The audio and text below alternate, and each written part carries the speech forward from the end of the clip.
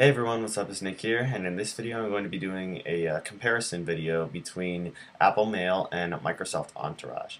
Now I recently got the Microsoft Office for Mac suite, and I started setting up all my stuff inside of Word, PowerPoint, Excel, and Entourage. And so I wanted to go ahead and import all of my email into Entourage, but I didn't really want to leave Apple Mail. So anyway, I have both my email accounts, or I have all my email imported into both Apple Mail and into Entourage. And in this video, I'm basically just going to be doing a comparison between the interfaces of Apple Mail and Entourage. So anyway, before we get started, let's just go ahead and get started. So the first one I'm going to be reviewing is Apple Mail, which is the mail client that comes standard on Macs. So if we go ahead and open it up, here is the interface right here. Sorry for going ahead and seeing all my emails. I recently just cleared out my inbox, but these are the 26 emails I got in here right now. So anyway, up here at the top, it's a very simple interface right here with all the files up here in the menu bar up here. Then we have a little button for get mail, and we have the standard things for delete, junk, reply, reply to all, forward, new message, note, and to do. Over here we have the mailboxes where we have our inbox, which is the inbox for everything. If we go ahead and expand that, it's the inboxes for all of my different email addresses.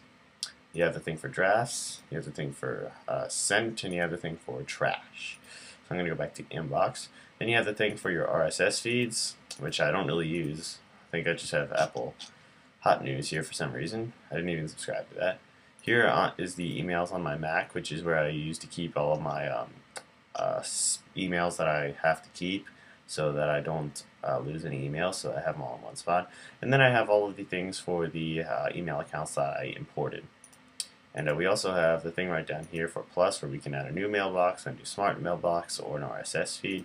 We can go ahead and hide the mail activity through here, but I like to keep the mail activity open. And we have the thing right here with the menus right here, where we can go ahead and get all of this stuff. And to go ahead and import accounts, what you do is you go to Mail, and then you go to Preferences, and then it'll bring up this, and you can go ahead and import your accounts by going to the plus button right here. And anyway, Mail is a very simple application. It's built directly into Mac, and it's very easy to use, and it incorporates itself with the OS very nicely. Another thing I like is that the fact that you can make a note out of everything. Like if you go here and click on New Note, it'll bring up here where you can go ahead and type in notes. You can go ahead and type anything in here, like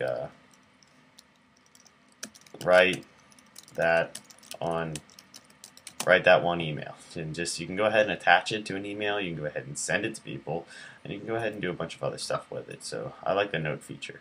You also go ahead and create a to-do list here under the reminders tab, but I'm going to go ahead and erase. So I'm going to go ahead and whoops, I'll go ahead and delete that too.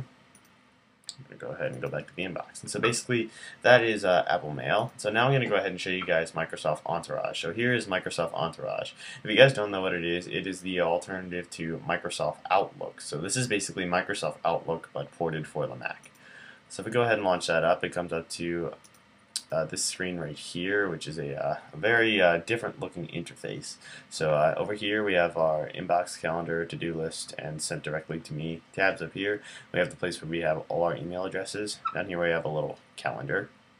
Up here at the top we have our mailboxes right here, our address book, notes, calendar, tasks, and a project center. Then we click on new, we can create a new message, mail message, calendar, event, and all these different options here.